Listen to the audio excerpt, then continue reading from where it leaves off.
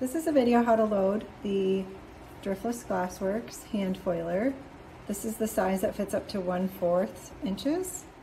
Okay, so on your foiler there are two slots. There's one here and then this portion right here. So I will take my foil and then I usually leave it off a little edge there so I can easily go like this. Okay. Now I do something a little different than what others might do. I take a piece of the backing and I rip that off and then I'll put that on the front part here, the top edge. That way I can use this so it doesn't stick when I guide it through. And then I'll just separate it a little bit. So the backing of my tape goes in the slot and then you push it out the back here. So through and then in the back, so I secure it with my finger there. And then this piece, the top portion with the tape, okay, I just load that through the channel here.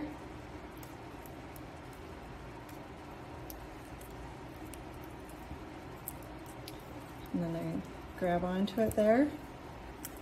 Try to pull out the kink if I've kinked it at all. And as you can see, while I pull, it separates your foil. See how it's separating? There's the sticky side. Okay. The next part, I put it behind the wheel up there, or the bearing. And then I just pull it along. And so I'm going to remove the backing that's on here. And then I have my piece ready to foil. Okay, so this is a 1/4 inch foil. You can see how it doesn't stick to the channel. It's lined up nice. The tail of the backing is sticking out there. So then I generally line this up using the guide, but I also use a little bit of time here to make sure that when I start it's lined up, especially right after I load the foiler. Okay, so you have it even on both sides.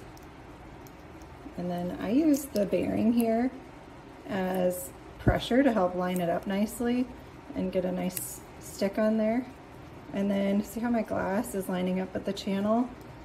That's one method to keep your glass foiled nice and even. I go kind of slow just so I can watch, but as you go you can probably get a lot faster, especially if you're not recording at the same time. So I usually do a little overlap.